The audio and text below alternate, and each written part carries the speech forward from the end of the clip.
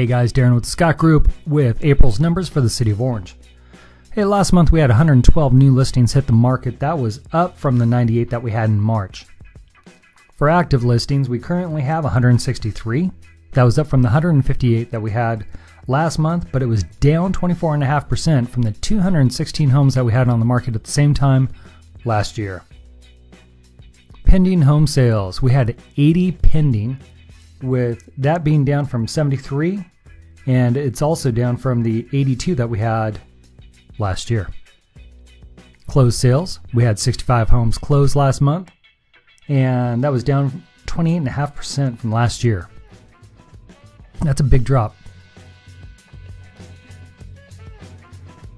Days on market, we're sitting at 14 days on market. That's up just a tad from the 11 days that we had last month, so things are still moving quick.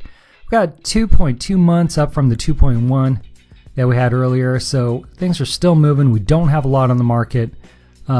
Still very, very hot market. 100% of asking price. So we got a lot of realtors who are pricing the houses out there correctly. They are selling quickly. If anything is sitting on the market, it's not priced right. The average price right now is $720. Now, if you were to buy that house last year, yeah, could have gotten it for $669. Can you believe that? So it's up just a little bit from last month at the $716, but things are moving.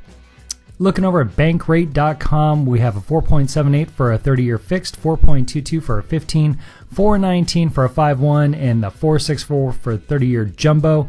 I am not quoting rates. This is just the averages based on bankrate.com. So take a look over there, get an idea of what's going on, or give us a call.